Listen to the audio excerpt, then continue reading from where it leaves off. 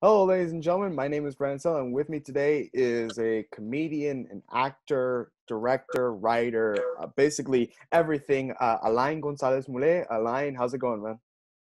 It's going pretty well. Thanks for having me. All right, awesome. So I wanted to talk to you about like basically your career and stuff like that.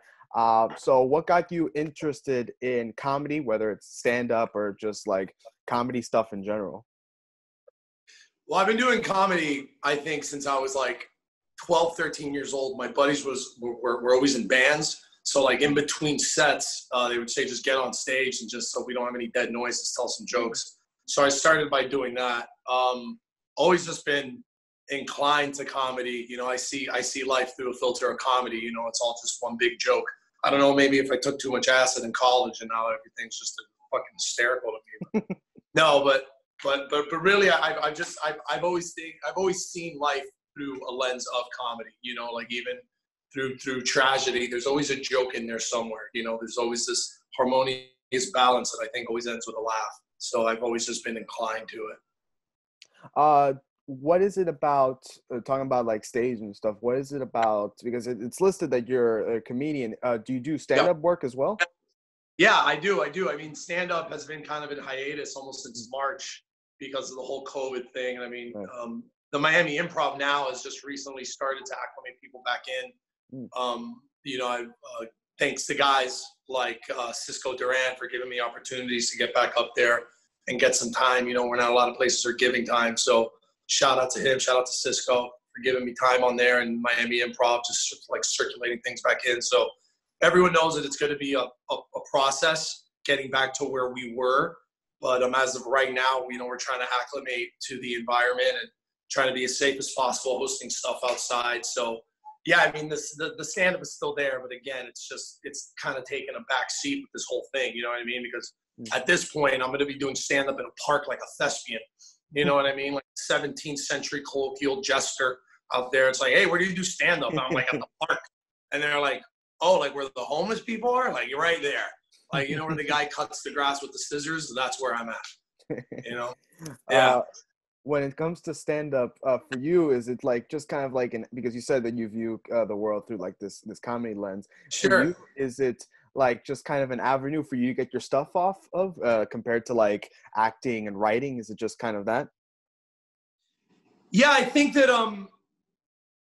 it definitely like translates into the acting and the screenwriting and just being involved in creating something that we could like, put together and play with. But the stand-up in it's its own world, like I can't really compare that to anything. Mm-hmm. For me, why I do the stand-up is, just so I could hear reactions of people from the crazy shit that I think of. You know what I mean? Right. Just that feeling of just immediately dropping something, and then getting that reaction back. There's nothing like it, Right. like, yeah, it's just this vibration of energy that I don't get anywhere else. So it's an avenue to blow off steam. It's an avenue to try out some material, you know what I mean? Because you got 5 minutes usually, 5, 10, 15, like depending on the gig. Like, are these people going to like you or not? It's not like a movie where it's like, give it 20 minutes, 15, 30. It's like, oh, now I'm already committed. I'm in. It's like you got 5 minutes. Either you did good or you didn't. So it's this immediate satisfaction that you And get. there's no rehearsal. There's no. It's just go out there and then if you yeah, man. yeah. The crazy part about it, doing stand-up, you can ask a lot of stand-up comedians that, like, our rehearsal is like in the shower. You're like a madman just by yourself saying, it's just like that time at my uncle's when I was 10 years old. It was like, oh, wait, that doesn't work. Like, you know what I mean? You're just talking to yourself. So, yeah, that's the rehearsal, opposed to like a movie. You get takes, you get cuts. Sometimes you wrote it or you sit down with the writers and the producers and you feel the general direction of what you want a scene to do or the feeling of the movie. Every night in stand-up is different. You know what I mean? Like, 80% of the jokes I say are off script. So it's just, you got to just flow with the vibe of the day, Okay, so you do a lot of crowd work with your stuff, or is it just kind of off the top? Yeah, I mean, a little bit of both. If there's material in the crowd, you're gonna use it. You know what I mean? Like, no one's safe. But yeah, I mean, it definitely it all comes on the vibe. So like, if I have a bunch of Venezuelans in the crowd, I'm not going to go very heavy Hugo Chavez support jokes. You know what I mean? Probably steer away from that. Or like, you know, there's a guy with a Make America Great Again hat. Like, don't talk about 9/11 too much. Fair. Fair. Jesus Christ. This interview is. I'm digging myself into a hole here. It's like, what we got from this interview is that you support Hugo Chavez and you enjoy 9/11. It's like, I didn't say that at all. Well, that'll be the best thing, because then in the edit, what I'll do is that, like, I'll put, like, the stuff around you. I'll put, like, the Hugo Chavez stuff next to you, put, like, the flag and stuff like that, and, like, give you a hat and stuff. Oh, my God, yeah. Let's really go all in. Better material. Yeah, let's keep going. We'll get better material. So I saw that on your bio on IMDb that you went to Coral Gables. Is that right? Yeah, Coral Gables Senior High. All right, how was it? It was great, man. Like I had a great upbringing here. I mean, I love Miami. Coral Gables is a phenomenal school. I was in the IB program there. I think I got a great education. I had probably better education in high school than I did in college. You know, don't let my mom hear that. But I mean, it's probably true. You know, it was great. It was a great upbringing. You know, I was always a pretty studious kid. You know, I would never skip class and stuff. I was always in sports. I was always like fairly good student. You know what I mean? I enjoyed it. I had a really good high school. You know what I mean? Some other kids are like, I can't wait to get out of here. And I'm like, I don't want to leave. You know what I mean? The real world sucks. All right. Talking about that, how was FSU? FSU was a lot of fun. I'm the only person that made it out of there without an STD. So Tallahassee and all that stuff. So the meme is true. Oh my God! There's a hole in every bathroom stall. Oh. Yeah. All right, fair enough. We didn't have that at FAU, so all right, that's fair. No. In FAU, you have like slots. It's not just a dirty hole. Like you put a quarter in. Oh man. All right. Yeah. What's up? No, FSU was fun, man. Yeah, it was good. Right, good. Cool. Good. All Yeah, right. good university. All right. So talking about just now your career now and the stuff that you're working on. So can you talk to us about A Line Unscripted? Can you talk to us about pitching it, about making the show, about all, because you were telling me off camera how it's been rough, especially now, like getting that off the ground and just getting any traction going on it. So can you talk to us about that?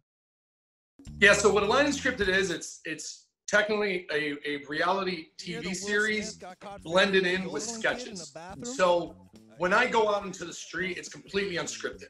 Like I just interact with people, how I'm feeling on that day, or maybe we have a central theme. You go off, talk to people, get a reaction. And then depending on the subject matter that I use, let's say like we're talking about attorneys to somebody and she says something and then I respond back, then that will cut in to a written sketch that ties everything together, So like, for instance, I bring up like an attorney. So I'll be on the street and then I ask somebody, what do you do? And she goes, oh, I'm an attorney. And then I look at her and I say, at law? And she's like, yeah, it's usually how it is. You're a fucking attorney at law. Like, no shit. You know what I mean? Yeah. And then that'll go into like a sketch in a courtroom. You know what I mean? Right. Like, objection. And it's just like, sure, you're not wearing any pants. And I was just like, overruled. And then that'll go into that written sketch, and then it'll come back into the street. So that's why it's technically unscripted. You know what I mean? Because it's like a more evolved version of like Man of the Street stuff and like the Scoop show that you did for a bit. Would you say? Yeah, exactly. Like it's all growth. It's all growth from that. It's like think Billy on the Street meets Dave Chappelle show. Yeah. You know what I mean? So from that Billy on the Street sketch, the interaction you get with people, that'll go into like a written Chappelle show skit.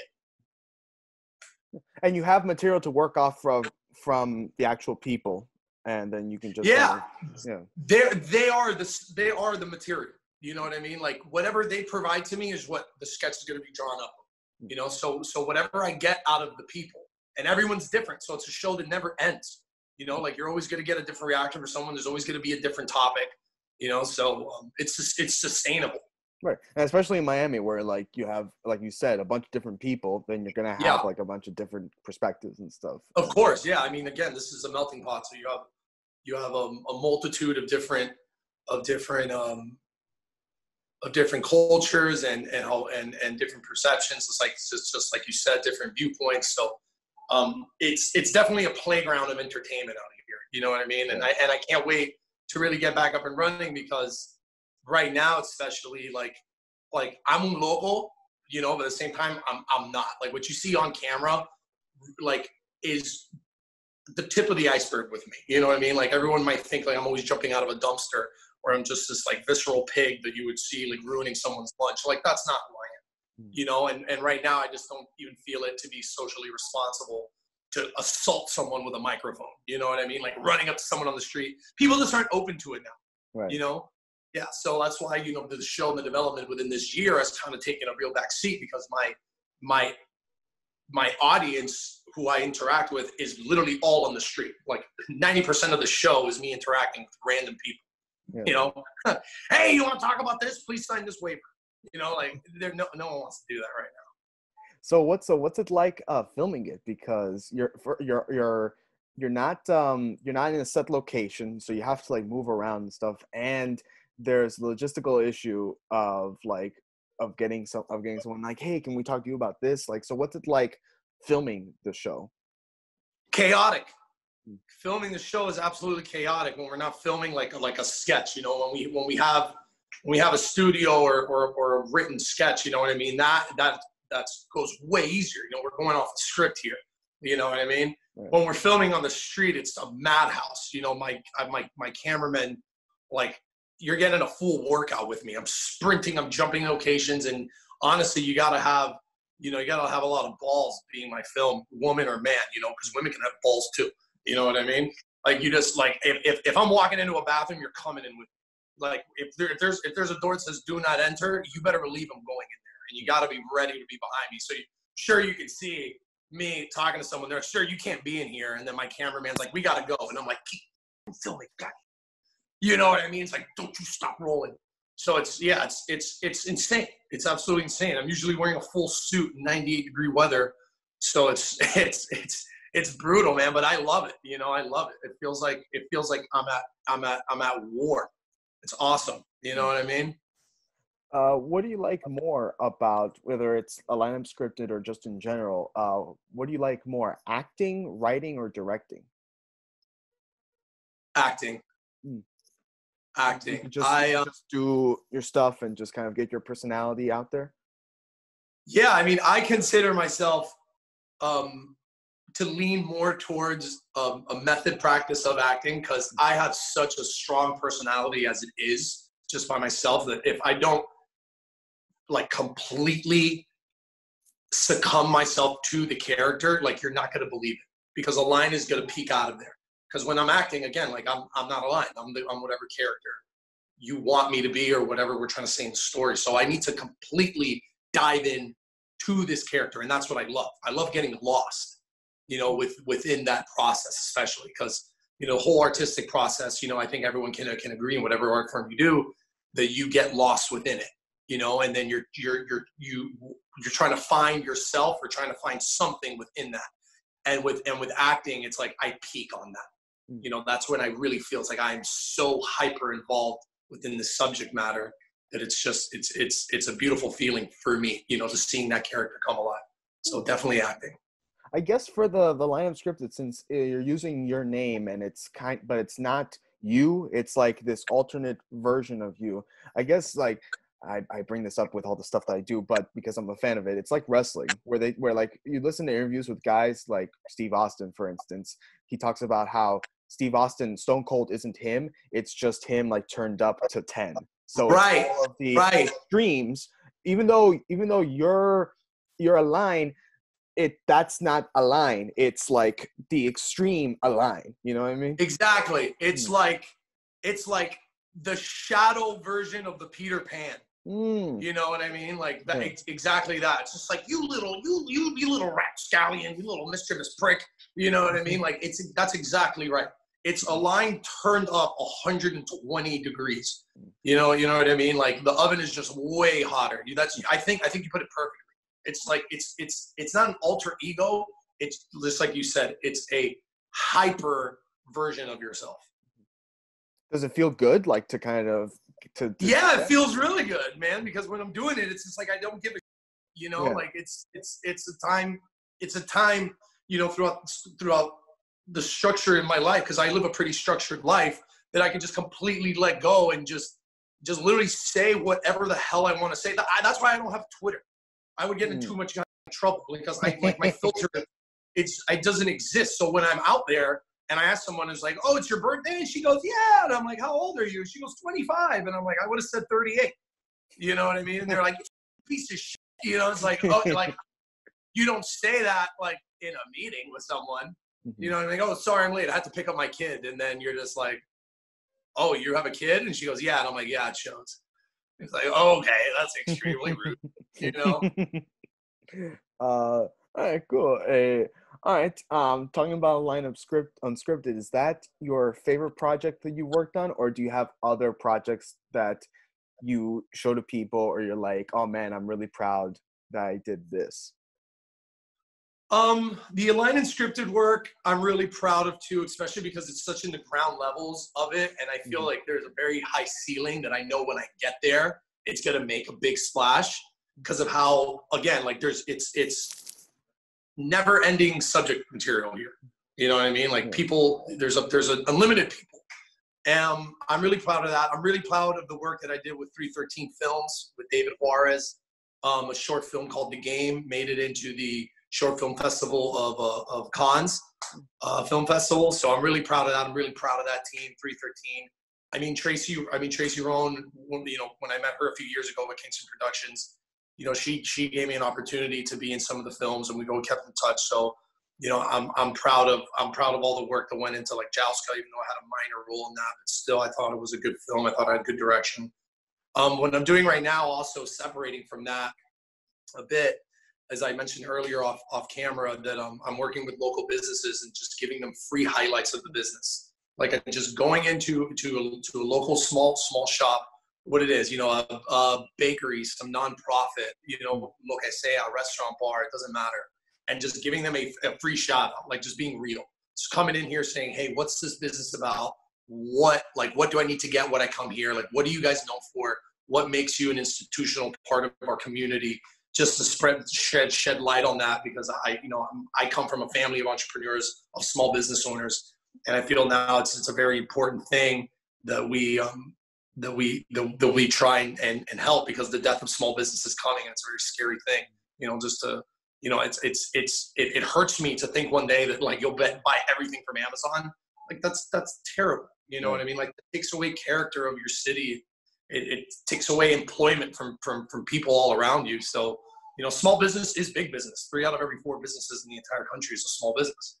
So, I've been focusing my attention to that, and I'm really proud of that. That's great. That's great that you're doing that, man. How's that been going? Like, what's been the response and stuff? Yeah, I mean, the response has been absolutely great. All the places that we've done it with, we recently started it. I was working with Lenny Lombardo. And he founded Miami Street. He's an artist. He got signed with Slightly Stupid Records, so you can check his stuff out too. Him and me have been working, just getting boots on the ground, and it's been received really well, because it's just really real. It's not a pretentious Yelp review. Like I'm not here to review you. Like I'm here to highlight you. It's just like you exist. If you do a job, then don't come back to this place. But I'm just letting people know that it's here. These places exist. So it's been received really, really, really well. Time constraints sometimes. I'm sure that you can imagine. Getting the owners of the businesses to be there, or the manager that is embedded within the business. That can be sometimes challenging. Because again, everyone has a busy schedule. Besides that, it's gone really well. I think it's making a positive impact. Finding that perfect time to film where it's not overcrowded, but like there's enough people where you're like, hey, there are people actually going into this place, and then right. You know what I mean? And also too, like when I go out to get content, because it's not like I've tried even with the Line Unscripted and stuff like that. Like which is a good thing, but people aren't really out like during the day. Yeah. And again, and when people do go out, like they're going out to dinner or just a bar, you know what I mean? Like you don't want to ruin their night until like you pull up a clip of me like jumping on a table going, I don't want to pay my bill. I don't want to pay my bill. You know? So, I mean. It's also crap like for film logistics because like that midday you get no lighting. And then Right. it's like, and again, too many people. So you're like, okay, especially if you're like you're doing like your rogue kind of renegade filmmaking where you're just like, Yeah. Hey, let me go over here. Yeah. Yeah, for sure. So what are some on the I guess funner side? What are some things that you like to do aside from film and comedy? What are some things that you like to do? What are some things that you've been watching? Like, what are some things you like to watch? Well, my dad just starred in a snuff film, which I'm really proud of. No, I'm kidding. I was like, all right, this interview's taking a different direction. Sure. My girlfriend and I just filmed a snuff film last night. We rewatched that. Oh, damn. Human I like Centipede Part 2? Huh? Yeah, Human Centipede Part 2? Human Centipede Part 2. Yeah. Exactly. But yeah. I love that. I like to play a lot of music. I like to play guitar. You know what I mean? Like I love to freestyle. Love to just be involved in music is just always dope. I have a lot of friends within the music industry, so that's always fun. This is very therapeutic for me. I like to draw sometimes with like dry erase markers and stuff. That's fun. I feel like I sound like a child. Like I finger paint with my pinky sometimes. You know, like I use my caca to finger paint. Like, what did that guy just say? Yeah. I heard him say he finger paints with his caca. Oh, man. But yeah. I just a regular guy, man. You know what I mean? Just love watching movies. You know what I mean? Just love hanging out. I love exercising too. You know, a lot of working out. I'm proud that I'm an unregistered sex offender. You know, so that's been going good. You know, 30 years strong. You know, haven't caught me yet. Oh man, when I edit this together and I try and figure out should I cut this out or not. I know, right? It's still funny. Don't worry, more jokes will come. Oh man, I'm trying to give you good stuff, like good 5-second pieces, like I'm just like out of nowhere. Plug it in on the Instagram, plug it in on the Twitter. Oh man, check out this interview. Hey, what's this guy about? Oh well, he's finger painting with. Yeah.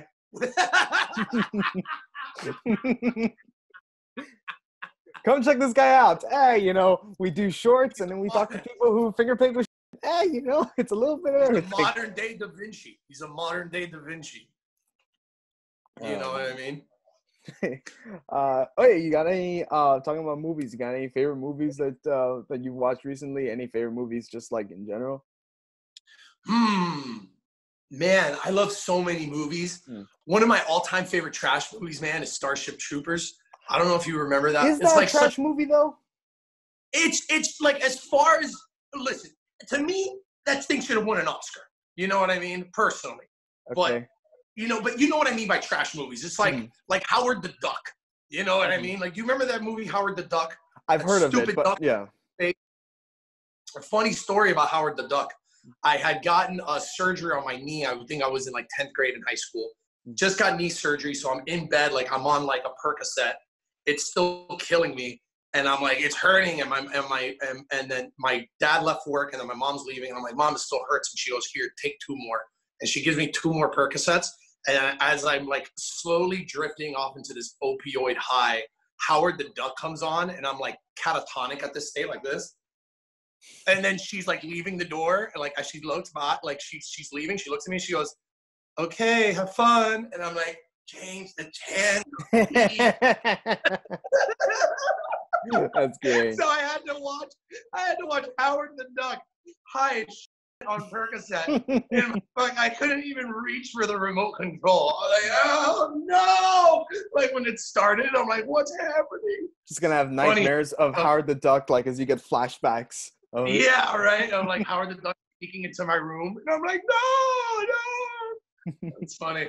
You're watching Guardians of the Galaxy, and at the end, like No, he's back because Howard the Duck shows up at the end. He does, right? Yes. That was Howard the Duck, because that's a Marvel thing. Right. Dude, who the fuck invented that guy?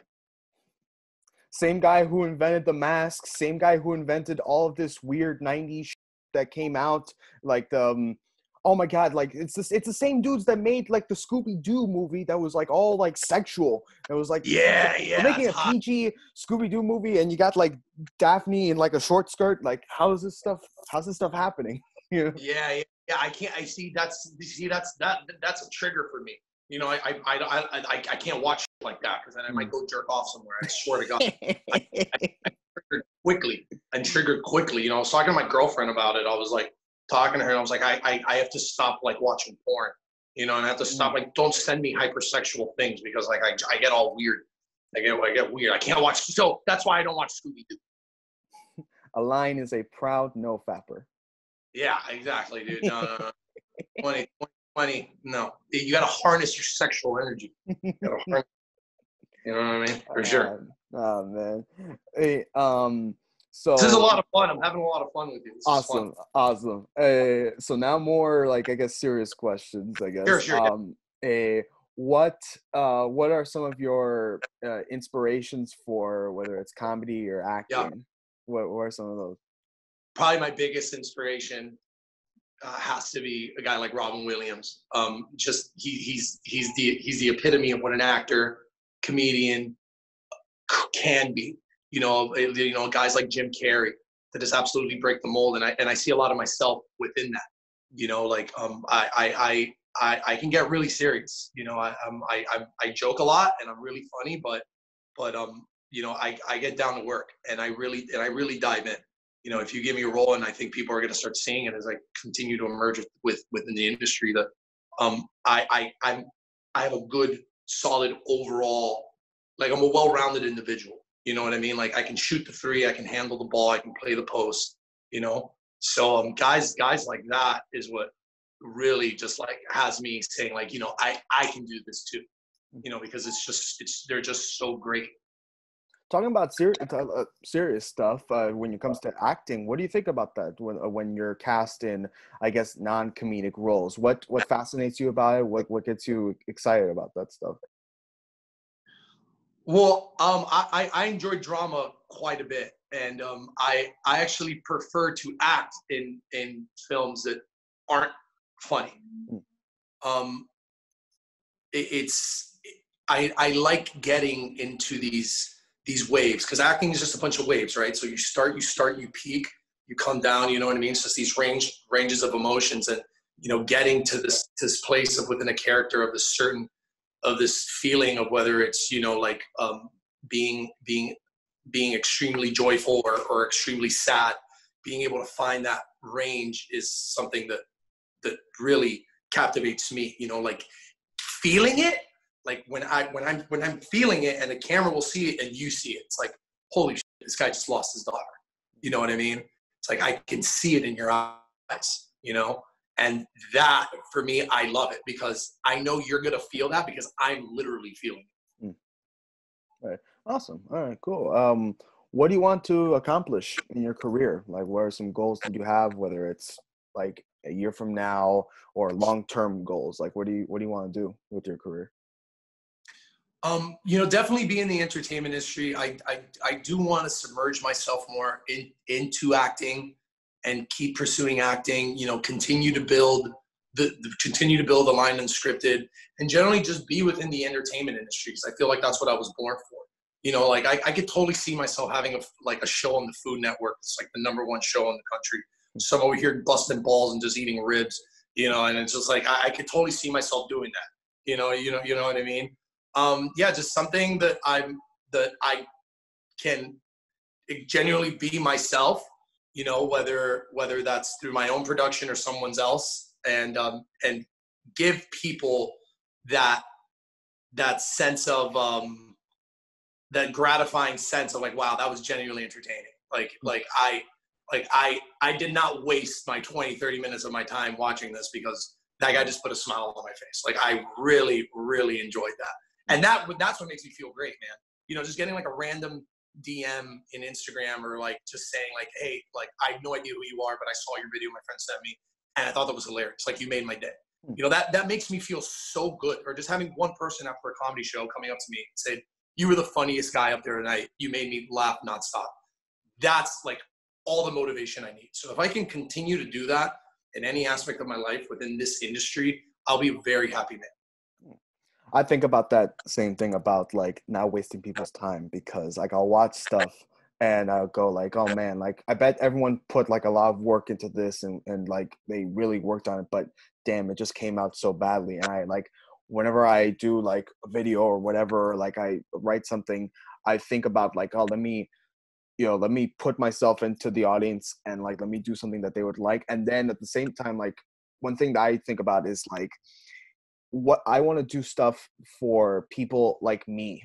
Like maybe not everyone's gonna like what you're doing, what I'm doing, but Right.